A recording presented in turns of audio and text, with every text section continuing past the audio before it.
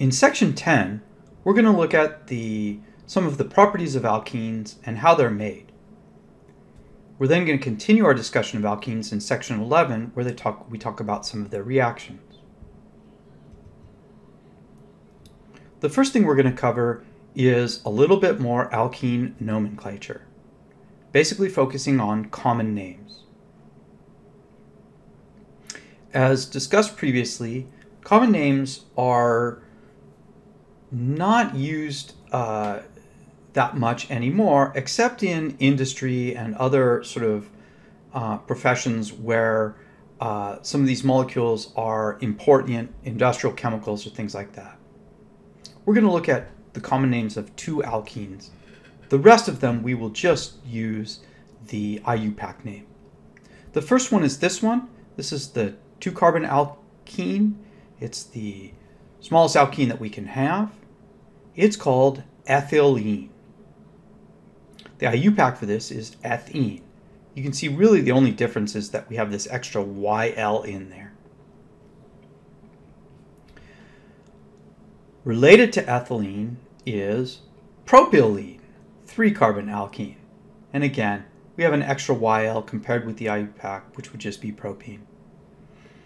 These names are still widely used because these are important building blocks for a variety of industrial processes. You may, for example, heard of polyethylene, which is a type of plastic made from ethylene itself.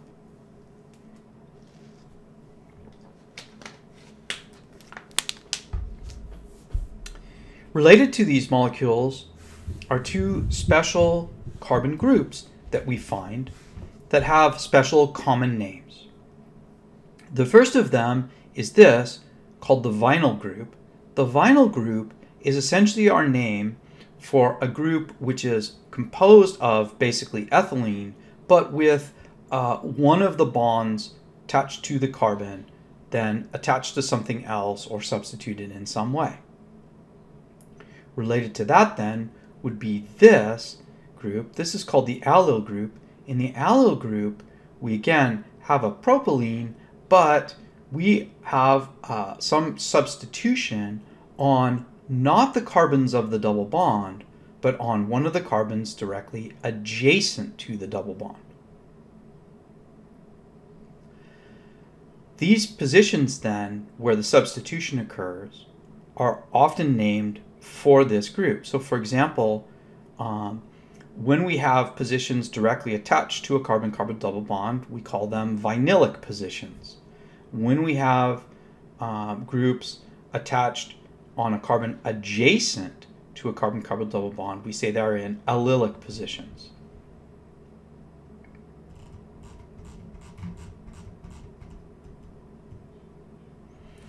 Next, we're going to talk about the degree of unsaturation, which is also called the index of hydrogen deficiency. And in fact, I recall that I learned it as the index of unsaturation. This is actually a very useful tool for getting at the structure of an unknown molecule if we know its formula. One of the reasons why we still teach it is that this was widely used 100 years ago when we didn't have instrumental methods in order to be able to determine the structure of an unknown substance. And we had to use chemical methods. One of the first things that was always done at that time when you had an unknown substance is an elemental analysis where you figured out the empirical formula of the molecule. You could then use that along with this degree of unsaturation to determine if there were double bonds, rings, and other kinds of groups in the molecule. The degree of unsaturation is based on an observation that was made about just regular, normal, non-ring alkanes. That observation is that there's a pattern to the formula of these molecules. If there are n number of carbons in that formula, there will be 2n plus 2 hydrogens in there. So for example, if we think of C2, n is 2, we would have 6 hydrogens if we didn't have a double bond. And that is in fact the case. So this number of hydrogens or this formula is often called the ideal formula of a molecule, just because it represents a molecule that is extremely simple, has no double bonds, no rings, no heteroatoms, nothing. It's just a regular alkane. What was then discovered was that molecules that had what we now know as pi bonds, but really double bonds, would have 2 fewer hydrogens than would be found in the ideal formula based on the number of carbons. Similarly, molecules that had rings also had 2 fewer hydrogens than the ideal number of hydrogens based on this formula.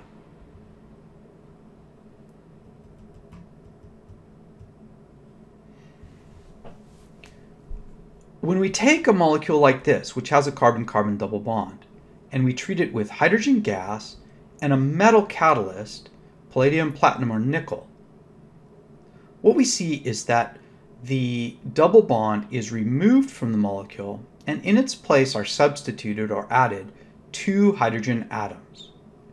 So in a sense, what we say is that this molecule absorbed a hydrogen or an H2 molecule. We're going to discuss this reaction in more detail in section 11. We're also going to see it later this chapter. This reaction is called hydrogenation. We're adding hydrogen into the molecule. When scientists were beginning to look at molecular structures, what they discovered was that you could only add a certain amount of hydrogen into a molecule. A molecule would accept hydrogen until it reached the ideal formula, and then it would not accept any more hydrogen. At that point, the hydrogen would not be absorbed anymore. We would say it was completely hydrogenated, and in fact, they called molecules that were completely hydrogenated, would not accept any hydrogens. They said they were saturated with hydrogen, and they became known as saturated compounds. Pi bonds and rings were called elements of unsaturation because a molecule with a pi bond or a ring would have fewer carbons than the completely saturated equivalent. And so the pi bonds were causing the molecule to be unsaturated or not completely filled with hydrogens. The index of unsaturation then was a number that told us how many unsaturations existed in a molecule. We could either look at the formula, where for every unsaturation there would be 2 missing hydrogens, or we could look at the structure, because we know that every carbon-carbon double bond would be 1 unsaturation, every ring would be 1 unsaturation, and as we're going to see, a triple bond, because it contains 2 pi bonds, would be 2 unsaturations. So look at these examples. Here's a molecule that has 1 carbon-carbon double bond. We would therefore say that that has 1 unsaturation. This molecule has a ring, which would be 1 unsaturation, and a carbon-carbon double bond, which would be a 2nd unsaturation. So we would say a total of 2 unsaturations. This molecule has 2 perpendicular pi bonds, as we saw when we looked at these in our chapter on bonding. So each of these pi bonds could absorb a hydrogen molecule. Therefore, 1 triple bond adds up to 2 unsaturations.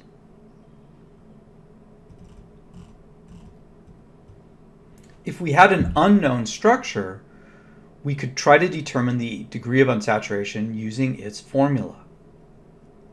To do so, there's basically 3 parts. First, what we're going to do is determine what, for lack of a better name, we call the ideal number of hydrogens, which is basically just, if I had an alkane with the same number of carbons, how many hydrogens would that have in it if there were no rings or unsaturations?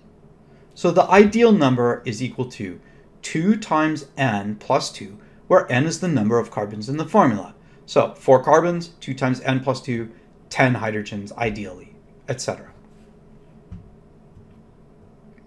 we want to compare that to the actual number of hydrogens in the formula of the unknown molecule. Unfortunately, there's a problem.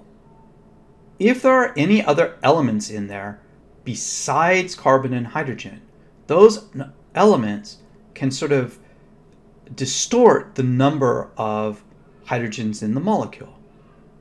So what we're going to do is we're going to need to modify that number of hydrogens to account for the ways that other elements can change the number of hydrogens without actually adding any pi bonds or rings.